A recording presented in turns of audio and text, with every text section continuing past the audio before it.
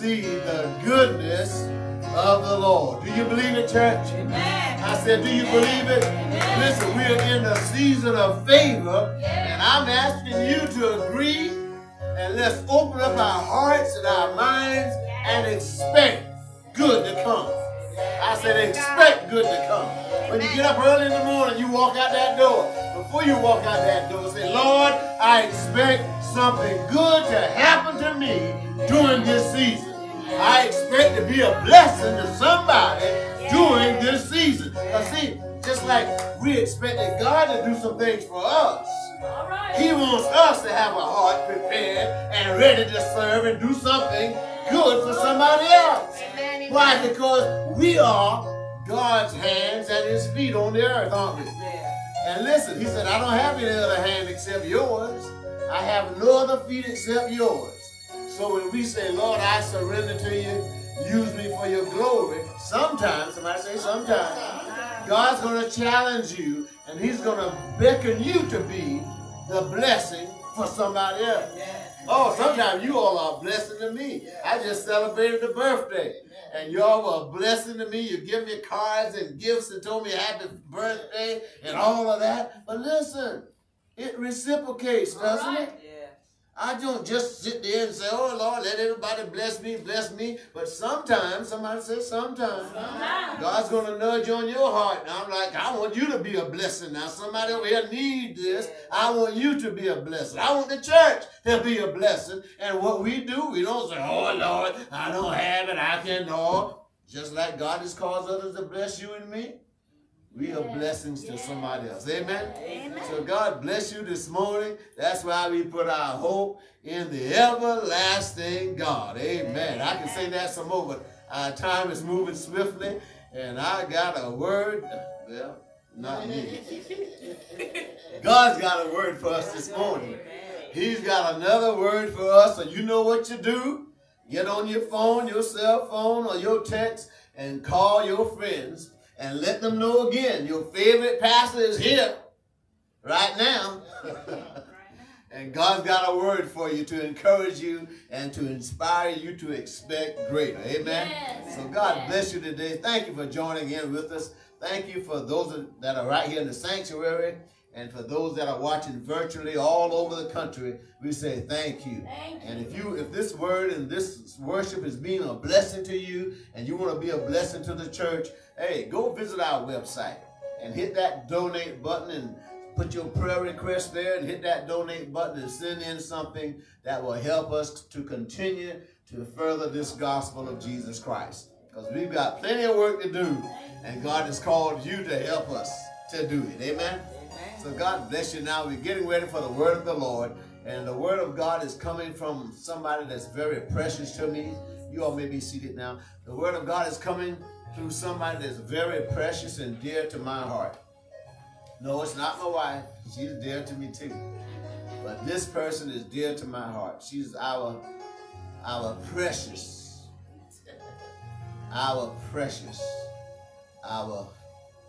last button on the jacket, as my brother would say. Her name is Miss Amanda Hicks. God has anointed her with a word. And I'm asking you, open up your hearts. She's a praying woman. She loves the Lord. Not because she's our daughter, but we've seen how God has used her in her life. She's surrendered to the Lord. Well, you know her. She'll tell you. But she loves God. She worships God. She loves people and she serves people. And I'm asking you to receive her, an anointed woman of God. Not only does she has her learning, she's educated, but she has her burning spiritually. And I'm asking you to open up your hearts. Call your friends. Sometimes they say, Pastor Hicks, he's of an older age and he don't understand. Well, I've got somebody that's going to speak to you today that's probably in your age group, our young people. And I believe she will encourage you and inspire you as well. So open up your hearts and your minds of faith. And let's hear Miss Amanda Hicks as she comes. Amen? Let's stand on your feet and let's receive her as she comes. God bless you all.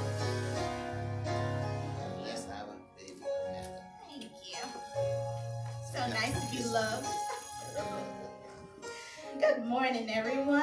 Morning. So I'm going to say a prayer, and then we'll read the scripture, and we'll go from there.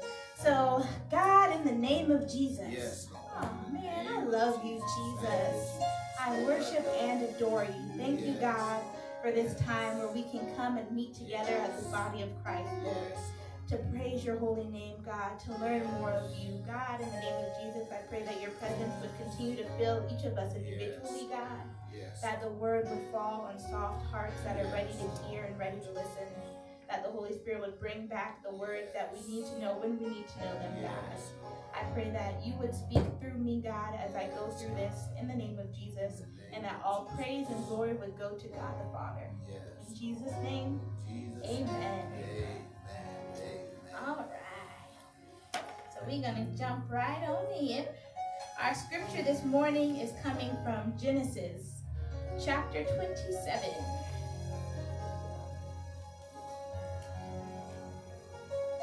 And this morning, I'll be reading from the CSB Christian Standard Bible. So I know we normally do King James, but just to give you a heads up, if it's a little different, I have a different version. So I am going to read through most of the story in case anybody doesn't know the backstory here. And then I'm just going to focus on a little part. So I'm going to start Genesis chapter 27, starting at verse 1. When Isaac was old and his eyes were so weak that he could not see, he called his older son Esau and said to him, "My son." And he answered, "Here I am." He said, "Look, I am old and do not know the day of my death. So now take your hunting gear, your quiver and bow, and go out in the field to hunt some game for me. Then make me a delicious meal that I love and bring it to me to eat so that I can bless you before I die." Now Rebekah was listening to what Isaac said to his son Esau. So while Esau went to the field to hunt some game to bring in, Rebekah said to her son Jacob, "Listen, I heard your father talking with your brother Esau. He said, 'Bring me game and make a delicious meal for me to eat so that I can bless you in the Lord's presence before I die. Now, my son, listen to me and do what I tell you. Go to the flock and bring me 2 choice young goats, and I will make them into a delicious meal for your father, the kind he loves. Then take it to your father to eat, so that he may bless you before he dies.' Jacob answered Rebekah his mother, 'Look, my brother Esau is a hairy man, but I am a man with smooth skin. Suppose my father touches me. Then I will be revealed to him as a deceiver, and bring a curse rather than a blessing on myself.' His mother said to him, 'Your curse be on me, my son. Just obey me and go get them for me.' So he went and got the goats and brought them to his mother, and his mother made the delicious food his father loved. Then Rebekah took the best clothes of her older son Esau, which were in the house, and had her younger son Jacob wear them. She put the skins of the young goats on his hands and the smooth part of his neck. Then she handed the delicious food and the bread she had made to her son Jacob. When he came to his father, he said, 'My father.' And he answered, 'Here I am. Who are you, my son?' Jacob replied to his father, 'I am Esau, your firstborn.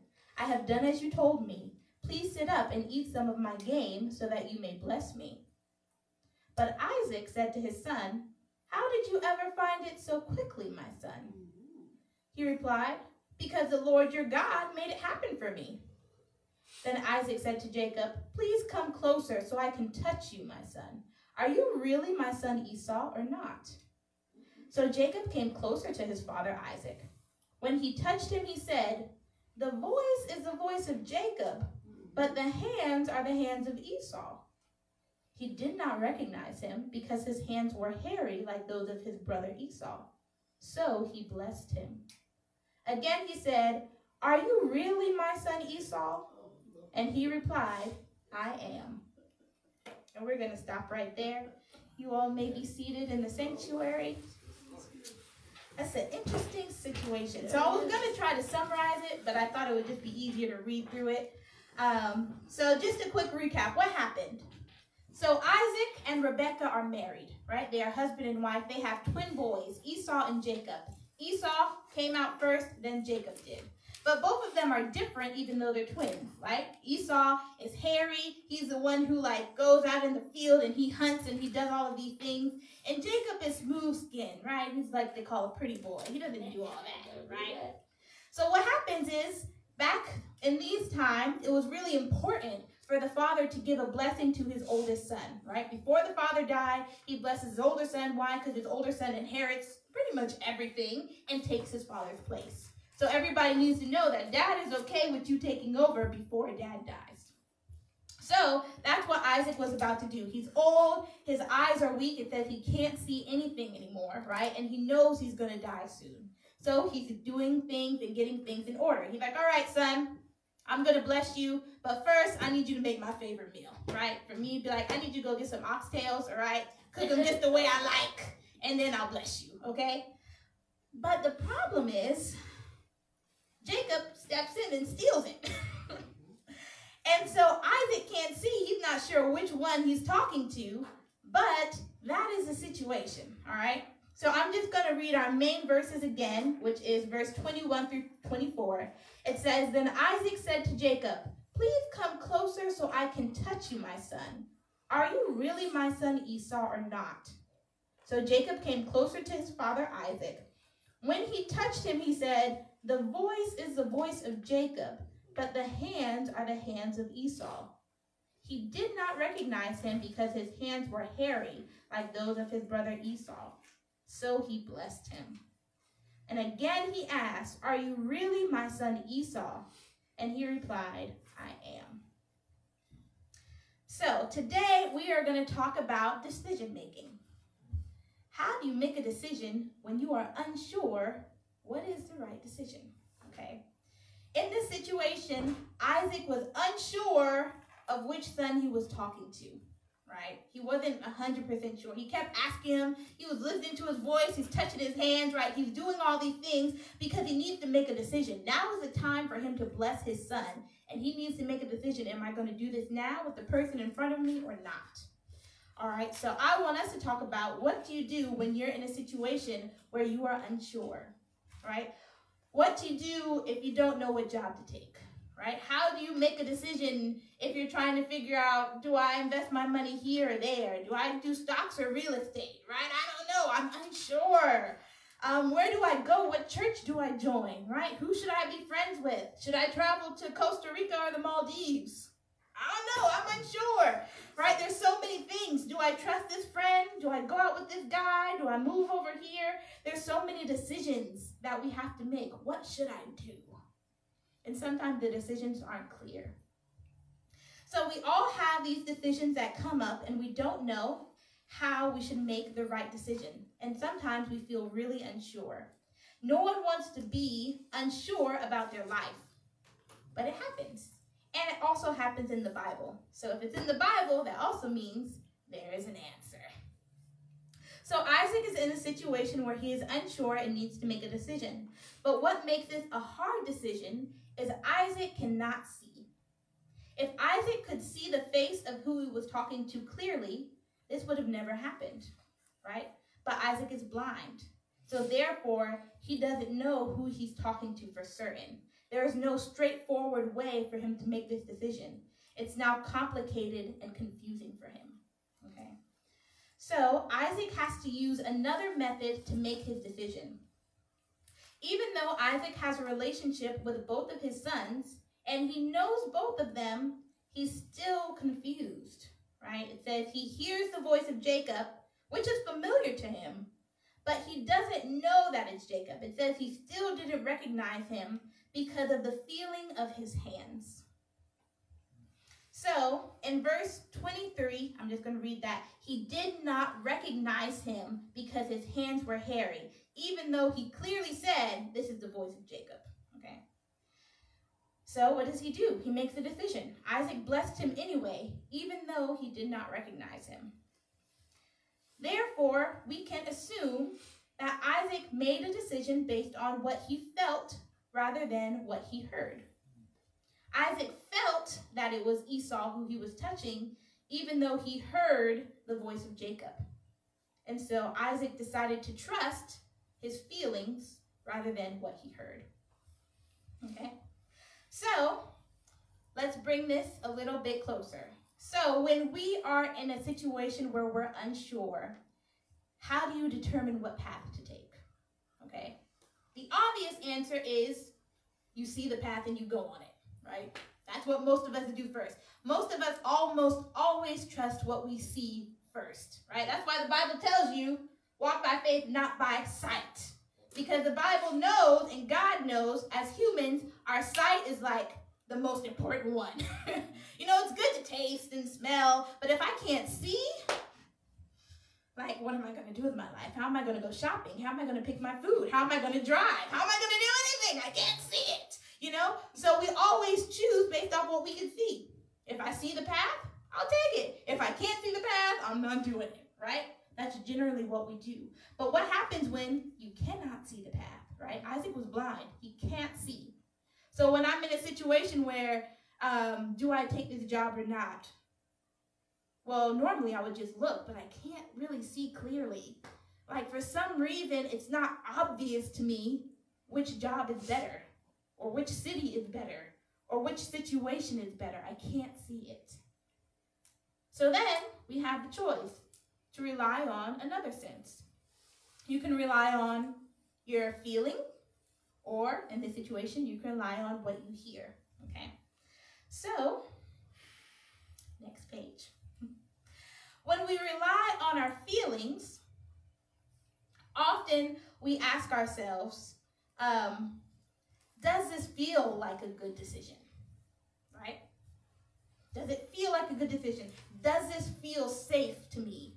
Does this feel like the situation will probably work if I go this way? Does it feel comfortable for me or not? Right? For us, we're not going to literally touch the job application, right? We can't do that. But we think, how does it feel? You know, when I'm sitting here thinking about it, does it feel like a good idea? Does it feel like I should do this? Does it feel like it would work out?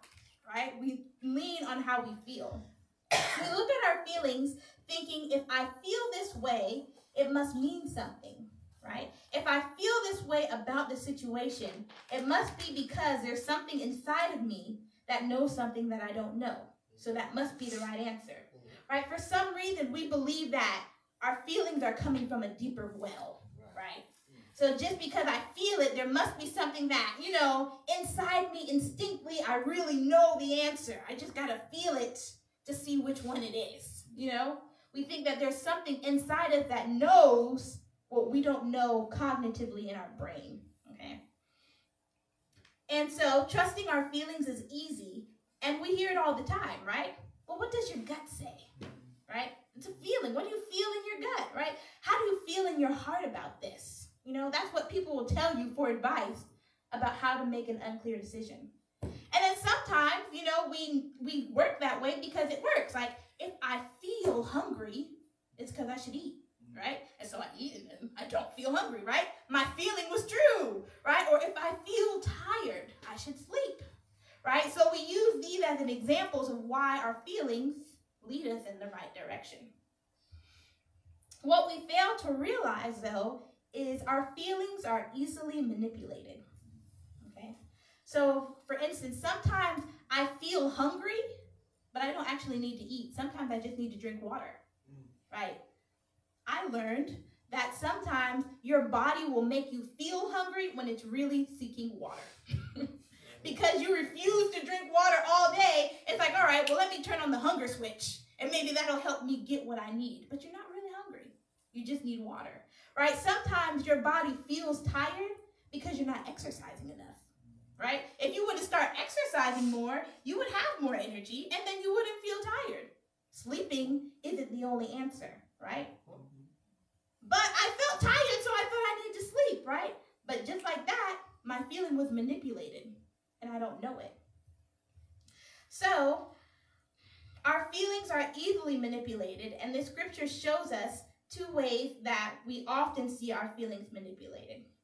The first one is our feelings can be manipulated by other people. So I'm going to reread verses 11 and 12 and 15 and 16. It says, Jacob answered Rebekah his mother, "Look, my brother Esau is a hairy man, but I am a man with smooth skin. Suppose my father touches me, then I will be revealed to him as a deceiver and bring a curse rather than a blessing on myself. Then Rebekah took the best clothes of her older son Esau, which were in the house, and had her younger son Jacob wear them. Then she put the skins of the young goats on his hands and on the smooth part of his neck. Okay. So, Isaac is a person who needs to make a decision, right? He's the one who is unsure. He's the decision maker. But Rebekah's his wife. So Rebekah also has a little bit of skin in the game based off of the decisions that he makes, right? Because I'm married to you. So depending on what decision you make, it's going to affect me, all right? What we don't know from chapter 27 is back in chapter 25, right? Rebekah couldn't get pregnant. So Isaac started praying, right? The Lord would help his wife to get pregnant, right? They were getting older. He's like, yeah, we need to have some babies. Like, come on, right? And so when she finally got pregnant and the Lord blessed her, she felt like there was a war in her stomach. She didn't know she had twins at the time. So she went to the Lord and she was like, God, why do I feel crazy? And God explained to her, like, you have two babies in there, but one is going to be stronger than the other, right? And the older brother is going to serve his younger brother. Okay. So God told Rebekah that. The Bible doesn't say that God told Isaac that. It just says that God told Rebekah, because she was the one who went to God and asked. Okay. And that's back in 25. So now, when we're at 27, Rebekah has in her mind, the younger son is the one who's supposed to be in charge. So I need to make sure the younger son is the one with the blessing, because the blessing is the thing that gives you the authority. So Rebekah is now taking it on herself to help push Isaac's decision in the way that she wants it to go. And Isaac doesn't know she's doing that, right? So Rebekah is literally intentionally manipulating Isaac's feelings, right? Because she knows the only way he knows the difference is going to be, he's going to touch him. Like, that's my husband. I know what he's going to do. You know, there ain't no secret. He's going to touch his hands. He's going to smell his clothes, right? And that's how he's going to know. So she intentionally makes moves so that she can manipulate how Isaac is feeling, and Isaac doesn't know it. Which, of course, she was like, oh, that's so wrong. That's her husband. Why didn't she just talk to him about it, you know? Why didn't they just have a conversation? She's like, hey, babe, I really think you should bless Jacob instead of Esau because the Lord told me this, right? Why would anybody do the rational thing, okay? Nobody does that. Everybody knows I don't have to talk to him about it. I can just make it happen, right? It's quicker. It's easier. If I talk to him, then he's going to have to pray about it. It's going to take him 2 weeks to fast and seek the Lord to confirm. It's quicker and easier if I just make it happen, right? Because I already know this is what the Lord wants, okay? So Rebekah is manipulating Isaac's feelings. And our lives are no different, okay? So hopefully, God willing, you have good people in your life, right? And I'm not saying that Rebekah is bad, you know? He chose Rebekah. She's actually pretty awesome. But everybody makes mistakes, and everybody is biased towards what they want to happen. So oftentimes, the people closest to you, when they see that you are about to make a decision, they have a preference as to what decision they think you should make. If Shanique is like, you know what, I'm going to move out, and I'm going to live with some other people, and I'm going to move to Texas, right? Her little brother might be like, I don't like that too much. I don't think that's a good idea. Texas is a long way. I can't get to Texas. I'll never see her, right? So what? Her little brother might start, you know, moping around the house. What's wrong, Stefan? Oh, you know, I just don't want you to leave. He's not going to tell her don't go. He's just going to, you know, try and play on her feelings, make her feel bad. You don't want to leave, right? Because he prefers her to stay. The people in our lives are biased, okay? Especially if they have, like I said, skin in the game as to the decision you make. If what you make is going to affect them, they have a preference. And they're going to tell you. They might tell you outright, but more than not, they're going to try to manipulate you, right? Because manipulation is a higher percentage chance that I'm going to get what I want. And that doesn't make them a bad person, but it's something that we have to realize That when you're sitting in your room thinking about, okay, should I move to Texas? And then the thing, oh, but Stefan, he might feel sad. You know, like, you think that's how I feel. I feel that he's sad. But the only reason you feel that way is because he's trying to manipulate you to feel that way. You know what I mean? So you think these are my own natural feelings, but they might not be. They might be feelings that are a result of someone else. Right? So Isaac touched Jacob's hand and he felt the hair. And he was like, oh, because I'm feeling this hair, it must be Esau. Not realizing that, no, it's manipulative. If you would have reached your hand further up his arm, you would have realized the hair stopped. Where did it go? Right? You stopped growing hair at your upper arm? No, it's just this, the goat skin didn't cover that high. You know what I mean? But he didn't do that. So he thought, these are my own original feelings. Right? This is how I literally feel because I'm feeling it, not realizing that there was a level of manipulation in what he was feeling. Do you get what I'm saying? So the people around us can manipulate how you feel about a situation. They know what to say. They know where to take you. They know what seeds to drop to encourage you to make the decision that they want you to make, right? So then when you go home thinking, I'm feeling this way because this is how I really feel, you're not realizing how you really feel is exactly the way that someone else wants you to feel, okay? And like I said, this may not be because they're a bad person, right? Sometimes people manipulate you trying to help you out because they think, oh, you're standing in your own way, so let me kind of move some things around to help you get there, right? Rebecca was doing this with the intention of, I'm seeking the will of God, right? God told me Jacob is going to be the one who runs everything. So I'm doing this, doing what the Lord would want me to do, right? Even though God never told her specifically, oh, why don't you deceive your husband and make it happen? He didn't say that. But she's putting those pieces together herself, right? So it's not that she's a bad person, but she's going about it in a bad way. Does that make sense? So the second way that our feelings are manipulated is also by our own expectations. So in this scripture passage, Isaac was expecting to meet Esau. Therefore, he was trying to confirm what he expected rather than give credibility to what he was not expecting. Okay? So Isaac knew Esau could not come back that quickly. Right? He knows how long it takes to hunt animals where they were living. But he got back quickly. So that's red flag number 1. He heard the voice of Jacob. That's red flag number 2, right? We got 2 red flags. But instead of letting the red flag stop him, he instead looked for something to confirm what he was expecting. Which is when he's like, all right, let me touch you.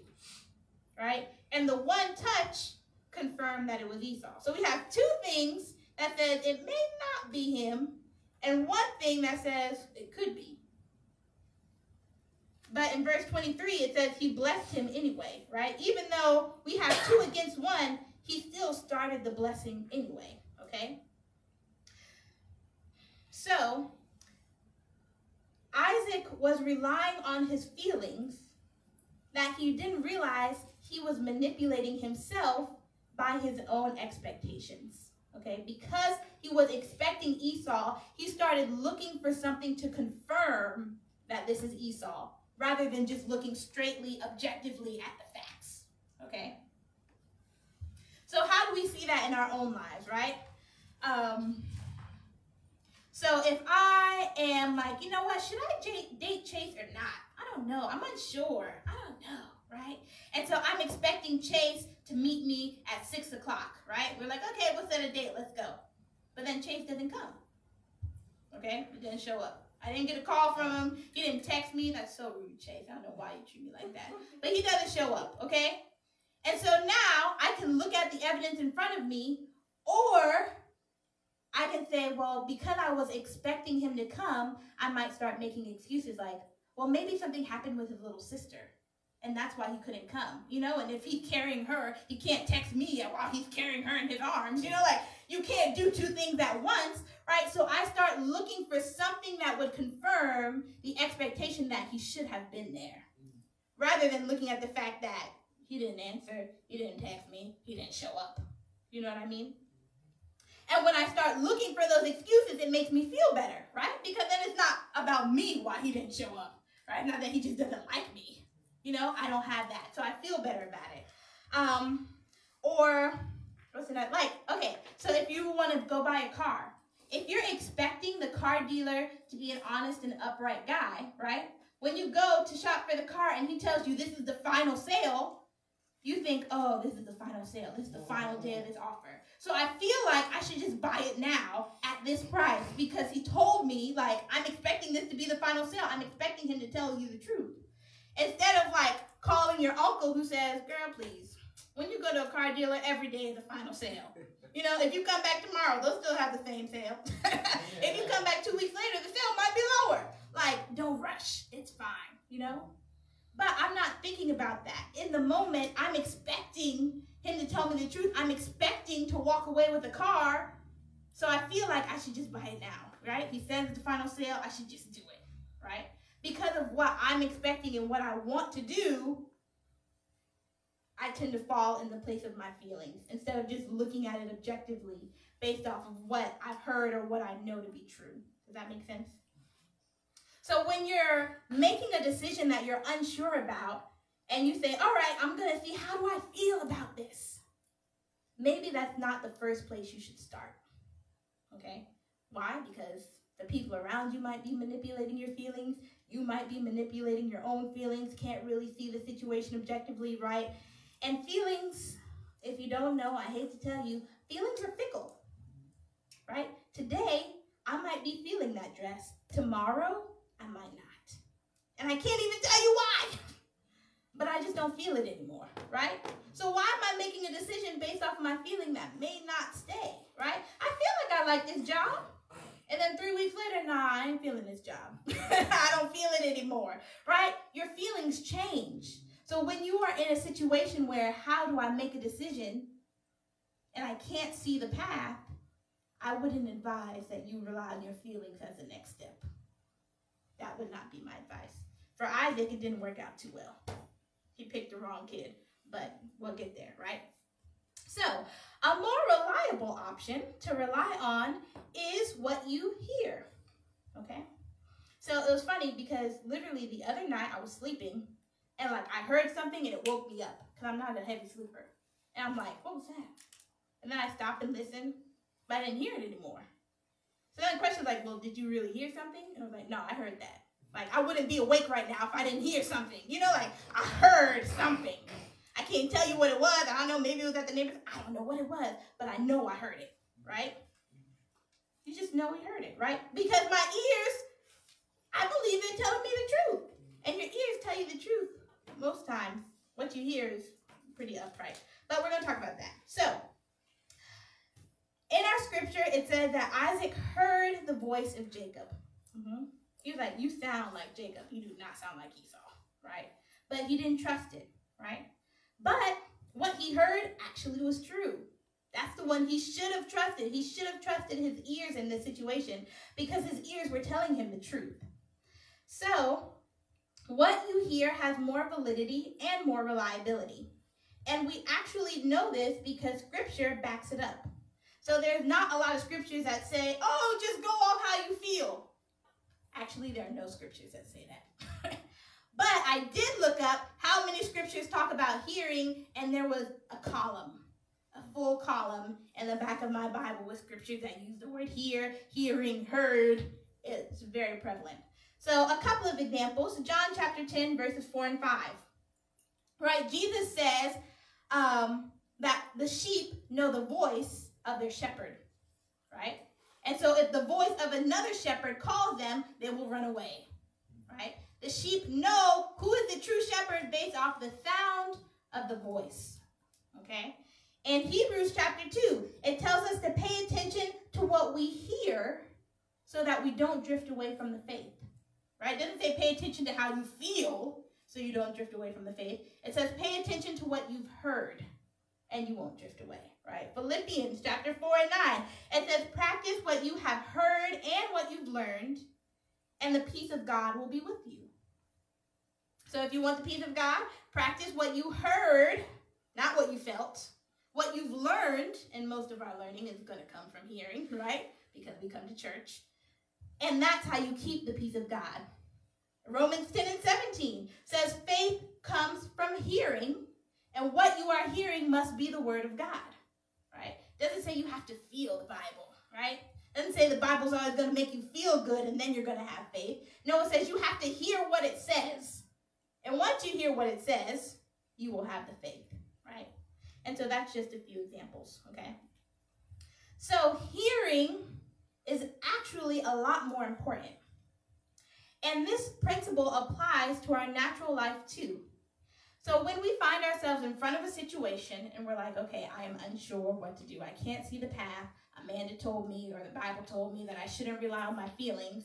How am I supposed to hear the answer, right? I'm not telling you that the voice of God is going to come down in a thundering cloud and tell you, pick this job, right? That's probably not going to be what you hear. Actually, I'm 99% sure that's not going to be what you hear, right? But the situation will speak for itself if you're listening, okay? So what do you hear about the situation and what do you hear from the situation? Okay, those are the things that we're looking for. Why? Because we know that the scripture tells us from the abundance of your heart is what your mouth speaks. Okay? So when somebody says something and you hear it, that's more true, right? People can't change their hearts. Only God can change a heart, right? He's the only one. So if they're speaking something and what they spoke come from their heart, that means it has to be the honest thing. People can, like I said, they can change their actions. But what they say is going to be a little different. So what's an example of that? All right. So an example of listening to a situation is, all right, here's a guy. I won't use you anymore, Chase. We'll call him Bob. Right? There's Bob. Me and Bob are dating. I'm like, okay, well, should I get serious with Bob? I don't know. I don't know. I'm so unsure. Right? So I go to Bob's mom's house, right? Like, oh, come over. And he buys me flowers. I'm like, oh, Bob buys me flowers. And then I hear his mom say, Bob is so cheap. Why would his mom say that? I don't know. I don't know his mom. You know, we've just been dating. I mean, I haven't seen him be cheap. You know, he's bought me things so far, but why would she say he's cheap?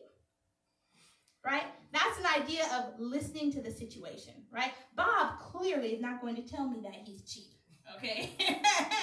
Right? He's trying to win somebody. He's not going to do that. But if I don't listen to what the situation is sounding like, his mom might be trying to tell me something, right?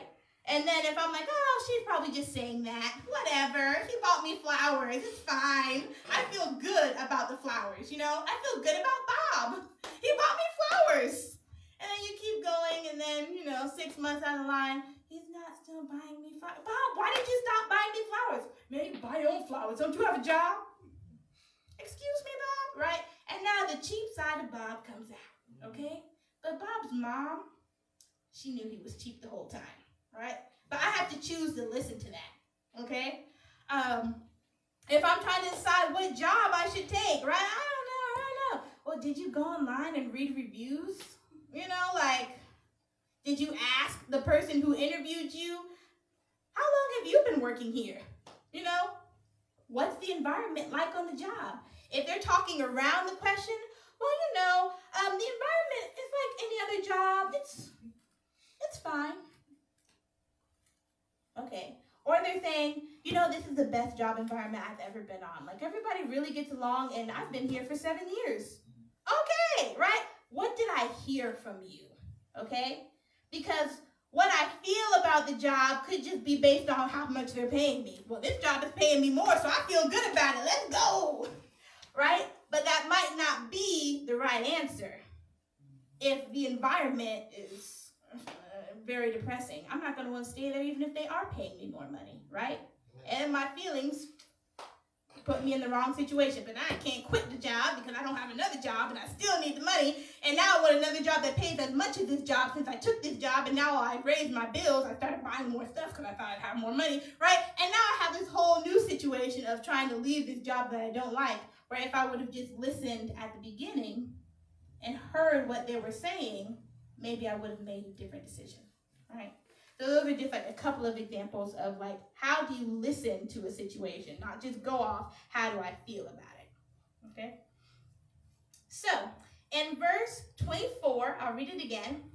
This is after he said that he blessed him. Again, Isaac asked, "Are you really my son Esau?" And he replied, "I am." But as we know, he was lying. So sometimes, as Christians, when you have to make a decision, you feel a hesitancy, right? And the hesitancy is mostly because you're unsure, but sometimes it's there for a reason, okay? It might be like when you feel hesitant about something, it's often a warning from Jesus, right? As Christians, if you don't know, let me tell you, right? When you accept Jesus as your Lord and Savior, right? He's like, okay, all of your sins are gone. You now have the righteousness of Jesus. So that is your ticket into heaven. Just don't lose it, right? Don't act crazy. But we'll talk about that later, okay? So you have a ticket to heaven. But the thing is, Jesus died on a cross, not just to get you a free ticket into heaven, right? He died on the cross so that while you live this life, it can be an abundant life, to make you a whole person, emotionally, spiritually, physically, like financially, everything. He wants you to be good. So Jesus sends us the Holy Ghost. And so the Holy Ghost's job is to comfort you, right? To guide you, to convict you, right? He's the one who lights the path so we know which way to go. So as a Christian, if I find myself in a situation where I'm unsure and there's a hesitancy, like I want to make the decision, but like Isaac, are you really sure? You know, I keep asking that question. And it's not because of a thing, it's just, I don't know what it is, but I'm not sure, right? I'm hesitant, right? I can't put my finger on it. I can't tell you what it is. It's just, there's something that every time I'm about to do it, I get a stop, right? Sometimes that's the Holy Spirit trying to keep you from making the wrong choice, right? The Holy Spirit lives in you, so the Holy Spirit knows you can't see. He knows how you're feeling. He knows what the situation looks like, but he also knows what is the right choice. So sometimes when we're like Isaac and we feel hesitant, like I'm ready to move forward, but I'm still asking the question, are you really sure? Check with the Holy Ghost and say, all right, Holy Spirit, I'm ready to move, but I keep hearing this stop sign. What is it? What do I do, right? Make it clear for me, right? Read the Bible and let him confirm the go or the stop, because he will, right? He's not about you being confused. That's not the Holy Spirit's job. His job is to make the path clearer. So you go to him and say, why do I feel hesitant? Because when I was ready to jump, there's just something, I don't know. You know, like you keep that unsure feeling. A lot of times that's the Holy Spirit. But hesitancy cannot be confused with fear, okay? Fear is something different. So in this passage, Isaac was not afraid to do the blessing, okay? Like that wasn't his problem. He was just unsure about who he was blessing, but he wasn't afraid to do it, right? So sometimes when we're looking at a situation, the reason we stop isn't because we're unsure and hesitant. It's because we're afraid to move forward. Okay, and that's different from being hesitant, okay? So afraid means, what job should I take? But I'm scared to take a job because I don't know how my life is going to change. And so now I'm scared to do it. So now I'm not making a decision because fear is there, okay? So how do you know the difference between I'm actually afraid to take the next step versus something is hesitant, right? If something is hesitant, a lot of times you can't put your finger on what's stopping you, right? It's just this, something's not right, okay? Fear oftentimes comes with excuses, it comes with negotiations, and it comes with just wasting time, right? If you're doing any of those three things, you're afraid to do it, right? So if I'm making an excuse like, you know, well, I don't want to get that job because, you know, it's on the other side of town and my car is really old. What if my car breaks down on my way there and then I'm late and then they might fire me? Like, oh, that would just be a bad situation. Maybe I should take that job. I that's an excuse, okay? Like, has your car broken down any time in the last 3 months? No, but it could. That's an excuse, okay?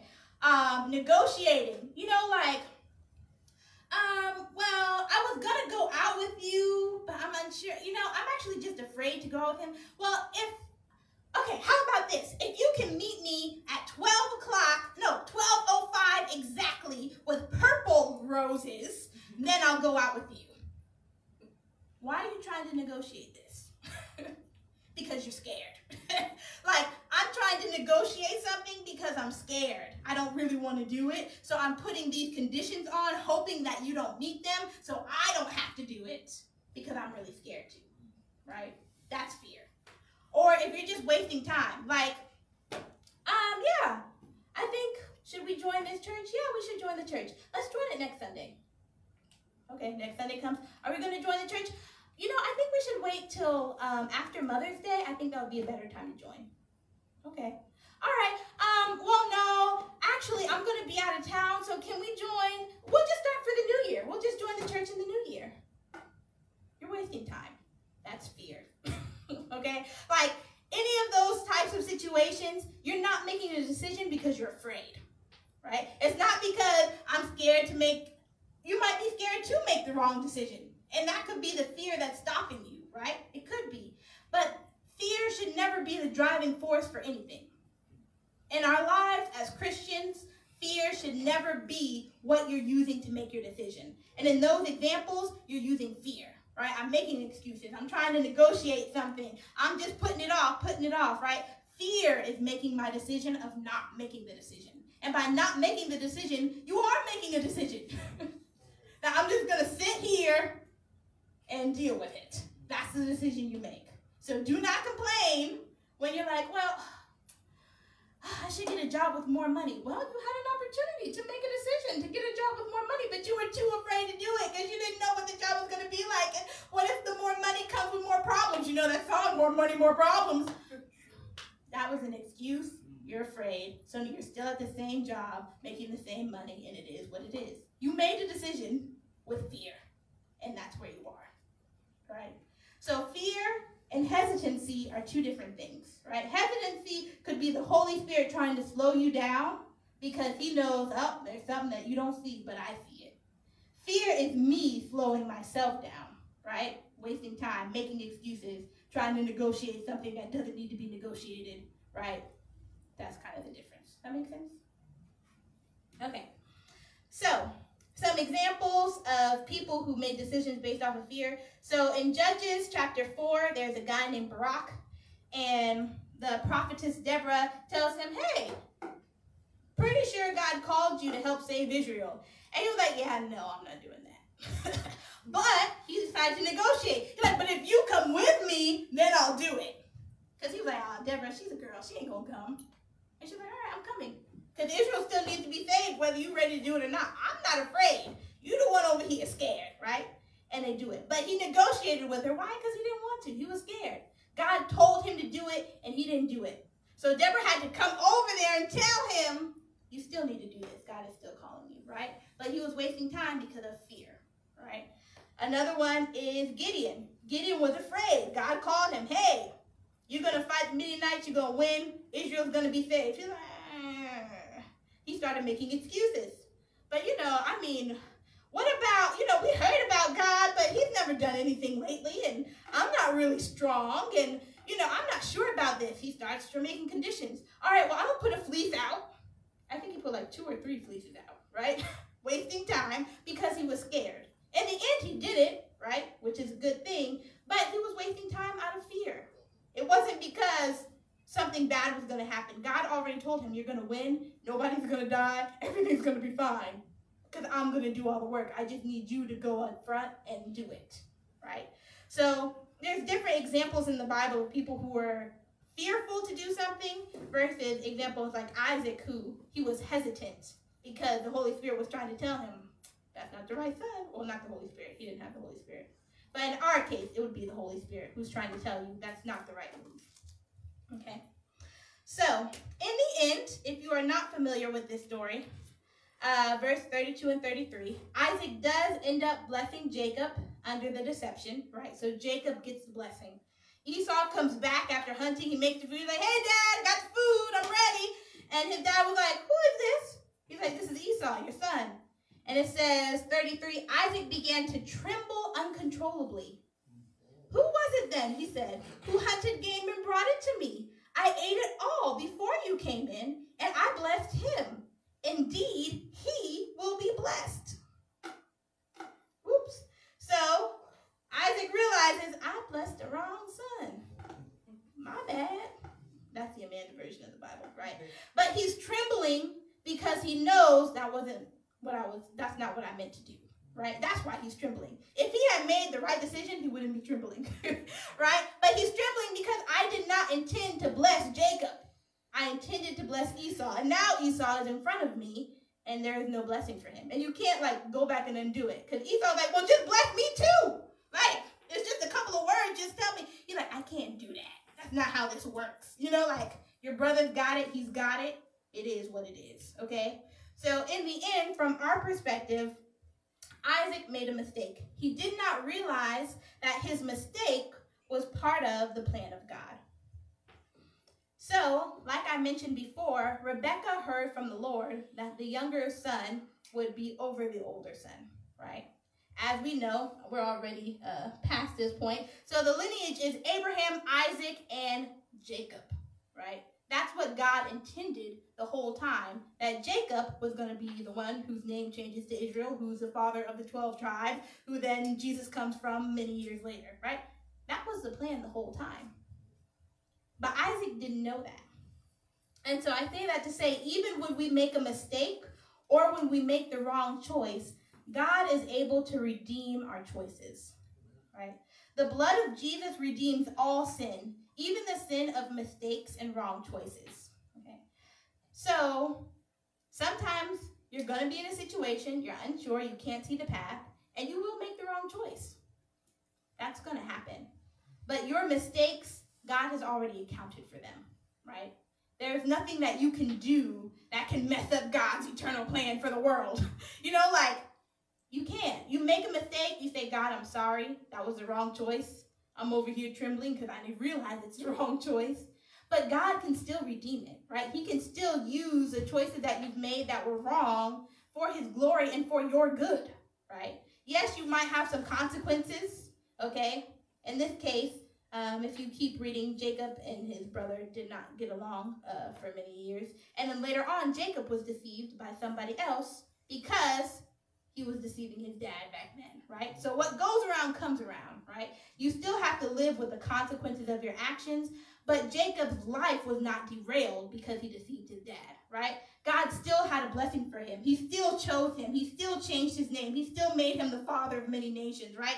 He is still the God of Abraham, Isaac, and Jacob, right? God did not X out his name because he did something deceptive. God did not X out Isaac's name because he blessed the wrong son, right?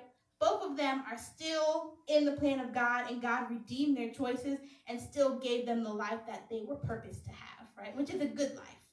So I say that because when we do make the wrong choices, it's going to happen. Don't be discouraged, right? It's okay. You live with the consequences and believe that God is for us. So even our wrong choices cannot be against us, right? When God loves you with a love that is more than love, your wrong choice isn't going to stop that. So he will redeem all of our choices to fulfill his will in our lives. Yes, we will have to live with the consequences, but in the end, the plan of God is fulfilled. Just like it was fulfilled through Abraham, Isaac, and Jacob, it can also be fulfilled through us. So when God is for you, not even your bad choices and mistakes can be against you. Amen. Amen. That's what I have. So I'll go ahead and say a prayer, and then we'll do offering. God, in the name of Jesus, we thank you, God, that you are the everlasting God. You are the same God who was with Abraham, Isaac, and Jacob. You are the same God who is with us today. God, we thank you for the gift of your Holy Spirit who helps to lead us and guide us into all truth.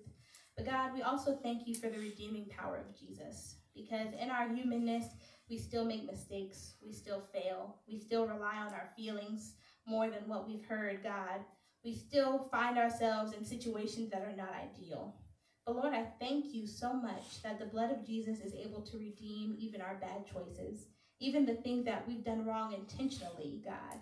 You can still redeem them and turn them around to work out for our good and to fulfill the plan that you have for our lives. So we thank you, God, that our hope will forever and always rely on you and not ourselves. We thank you that you have called us and chosen us, God, to be a part of your body. And we pray that as we move forward, we would use these words to bring glory and honor to you in all that we do. In Jesus' name, amen.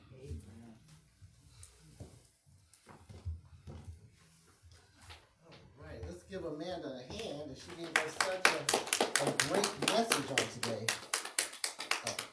Excellent message. So much that was in there. There's a lot of stuff. Hopefully you guys were able to grab a lot of that. And you know, one thing that stood out, a couple things stood out, but one thing that stood out is that, you know, as old as the Bible's been around for so long. This was a perfect situation about a family that was really kind of messed up. You know, the wife is deceiving the husband.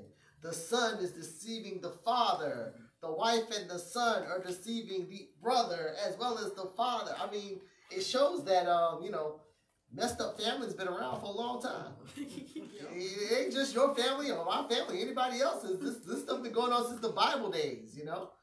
And so as messed up as it was, it still turned out for the good. It was messed up, and oh, later on the brother wants to kill the other brother. I mean, it was just all kind of mess. But you know, we think sometimes we think we're the only ones that been through stuff, and our family got to be the worst. All you gotta do is read the Bible, and you'll see a whole lot of situations that are probably way worse than whatever your family has ever went through. So, amen. We're gonna get ready to do our offering. So as we prepare for that. For those who are online and watching through Facebook Live, or if you catch it on YouTube, if you want to give, you can go to centeroffaithchurch.com and you can donate there, whether it's your tithe, offering, or sacrificial giving. We appreciate that. We appreciate everybody here that's giving. A quick thing as we get ready to do our financial confession in a moment. You know, Isaac sent Esau off to you know, get the game and get the food so we can come back and be blessed.